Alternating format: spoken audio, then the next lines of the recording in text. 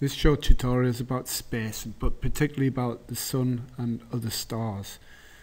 Our Sun is a star, and it's one of billions of stars that orbit the centre of the galaxy. And our galaxy is called the Milky Way. And the Milky Way galaxy is one of billions of galaxies that orbit and move away from the centre of the universe. Our Sun and all other stars are formed from dust clouds, which are pulled together under gravity, and they are called protostars. As they move inwards, the gravitational potential energy is converted into heat, and a protostar is formed. In the main sequence, which is what our Sun is doing now, there are two forces. The gravitational force, as mentioned, which is pulling it inwards, pulling it together, and there's a radiation pressure, which is acting outwards.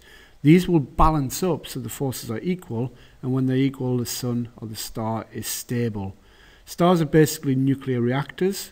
Hydrogen forms into helium, and that process is called nuclear fusion. When that happens, an enormous amount of energy is produced. And this will happen for millions of years.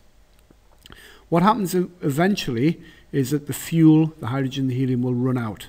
And when this happens, the star will begin to die. It will change. If it's a very small star, for example, our Sun is quite a small star, it will turn into a red giant.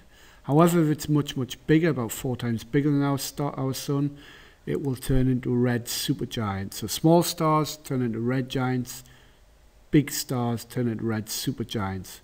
What then is another transformation is if for very, very small stars, the red giant will collapse under its own gravity, being pulled inwards, can become much smaller and turn into a white dwarf, and then eventually into a black dwarf as it runs out of energy. That's what happens with small stars. That's what will happen with our Sun in millions of years to come. If it's a much, much bigger star than the star with a red giant, it will shrink, and then the enormous amount of energy, it will explode. And that explosion is called a supernova. After a supernova explosion, what will happen is the remaining core turns into something called a neutron star. Then if that neutron star is big enough, it will become a black hole. And black holes, as you probably guess, are black in terms of the light cannot escape from the gravity from within.